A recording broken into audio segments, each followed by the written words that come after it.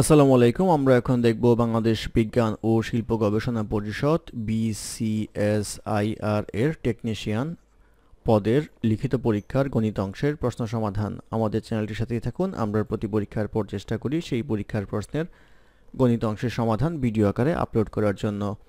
অঙ্ক শুরু হবে 12 নম্বর অঙ্ক দিয়ে।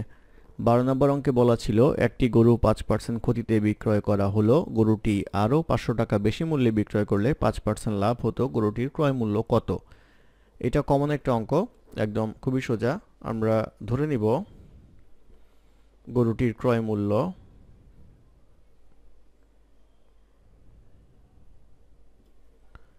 ইকুয়ালস 100x টাকা। তাহলে 5% ক্ষতিতে বিক্রয় মূল্য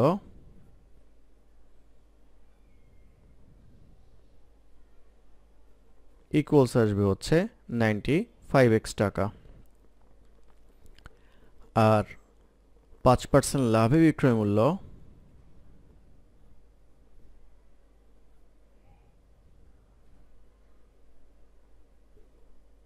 $105x টাকা। অতএব পার্থক্য যেটা আসবে equals 105x minus 95x equals আসবে হচ্ছে 10x টাকা। অতএব 10x equals আসবে, প্রশ্ন মতে বলা আছে 500 টাকা ডিফার হয়, তাহলে x equals আসবে হচ্ছে 50। বের করতে হবে হচ্ছে ক্রয় মূল্য। অতএব ক্রয় মূল্য equals আসবে হচ্ছে 100x equals 100 into 50 equals আসবে হচ্ছে 5000 টাকা। অর্থাৎ 5000 টাকা হবে হচ্ছে ক্রয় মূল্য। এটি হবে প্রশ্নের উত্তর। তারপর প্রশ্ন নাম্বার 13। নাম্বার 13তে বলা আছে আপনার মোবাইল ফোনের মাসিক বিল এসেছে 420 টাকা। যদি 1 বছর পর 10% বৃদ্ধি পায় এবং আরও 6 মাস পর 20% বৃদ্ধি পায়, তাহলে 18 মাস পর আপনার বিল কত হবে? তো এখানে বৃদ্ধি হচ্ছে দুইবার, প্রথমবার 10%, দ্বিতীয়বার হচ্ছে 20%। তাহলে 10% বৃদ্ধির পর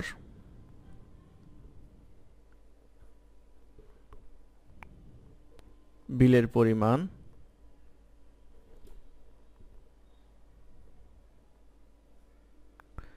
ইকুয়ালস আসবে হচ্ছে 420। 10% বৃদ্ধি আমরা একসাথে করে ফেলতে পারবো, সেটা হচ্ছে 110% যদি আমরা বের করি, তাহলে এটা করলে আসবে হচ্ছে 462 টাকা।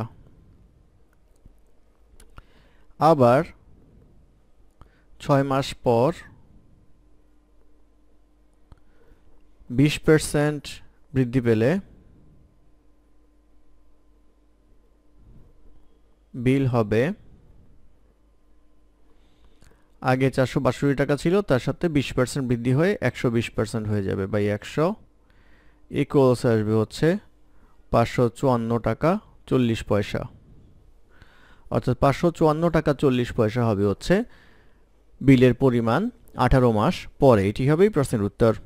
তারপর প্রশ্ন নাম্বার 14। নাম্বার 14তে বলা আছে যদি a square plus a square b square plus b square equals 3 এবং a square plus ab plus b square equals 3 হয়, তবে a স্কয়ার প্লাস b স্কয়ারের মান কত? সাধারণত এই অঙ্কটা a to the power 4 plus a square b square plus b to the পাওয়ার 4 এরকম থাকে। তো হয়তো এটা প্রিন্টিং মিস্টেক ছিল, অথবা অঙ্ক এইভাবে এসেছিল, আমরা যেভাবে আছে সেভাবেই করার চেষ্টা করব।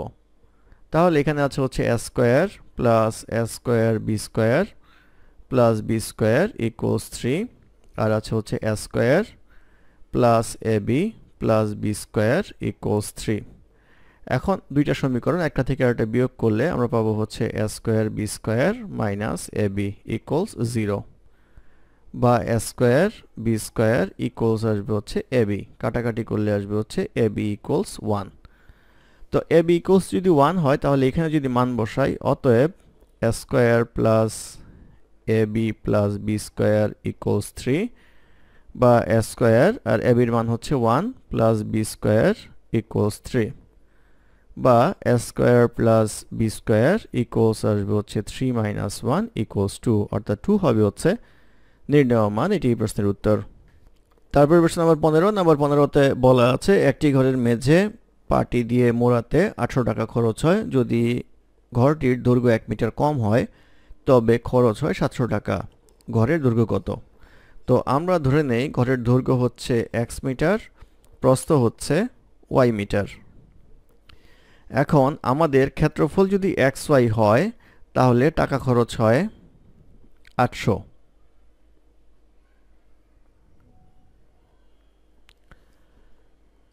আর এখানে যদি দৈর্ঘ্য 1 মিটার কম হয় তাহলে ক্ষেত্রফল হয় হচ্ছে x মাইনাস 1 ইন্টু y, টাকা খরচ হয় 700।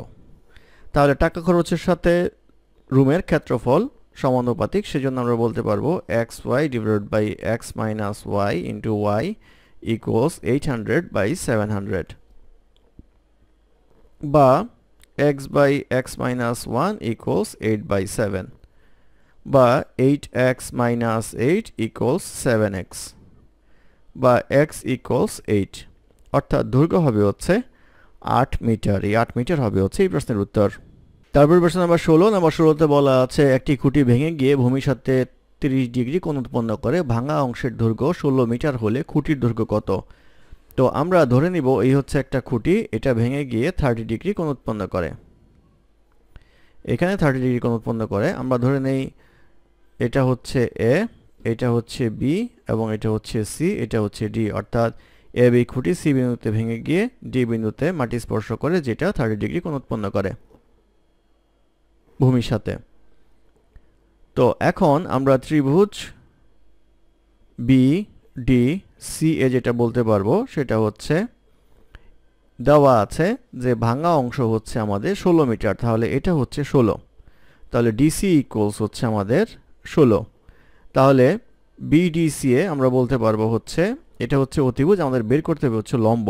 লম্ব এবং অতিভুজ দিয়ে যে সূত্রটা আছে সেটা হচ্ছে সাইন থিটা, অর্থাৎ সাইন 30 ডিগ্রি ইকুয়ালস লিখতে পারবো হচ্ছে লম্ব বাই অতিভুজ ডিসি। সাইন 30 ইকুয়ালস হাফ, ডিসির মান হচ্ছে 16, আর এটা আসবে হচ্ছে বিসি, বা বিসি ইকুয়ালস আসবে হচ্ছে 16 বাই 2 ইকুয়ালস আসবে হচ্ছে 8।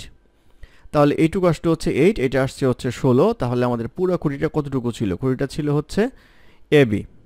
তাহলে এবি ইকুয়ালস হচ্ছে এসি প্লাস বিসি। আর এই অংশটাই যেহেতু ভেঙে এখানে পড়লো, সেই ক্ষেত্রে ডিসি আর এসি সমান হবে। তাহলে এটা লিখতে পারবো হচ্ছে ডিসি প্লাস বিসি। এই ডিসির মান দেওয়া ছিল 16 আর বিসির মান হচ্ছে 8, ইকুয়ালস আসবে হচ্ছে 24, অর্থাৎ 24 মিটার হবে হচ্ছে খুঁটির আসল দৈর্ঘ্য। এটি হবে এই প্রশ্নের উত্তর। ধন্যবাদ আমাদের সাথে থাকার জন্য। আমাদের চ্যানেলটি ভালো লাগলে অবশ্যই সাবস্ক্রাইব করবেন, লাইক, কমেন্ট এবং শেয়ার করবেন। অঙ্কে কোনো সমস্যা থাকলে আমাদের কমেন্টে জানাবেন, আমরা চেষ্টা করব কমেন্টে রিপ্লাই দেওয়ার জন্য। ধন্যবাদ।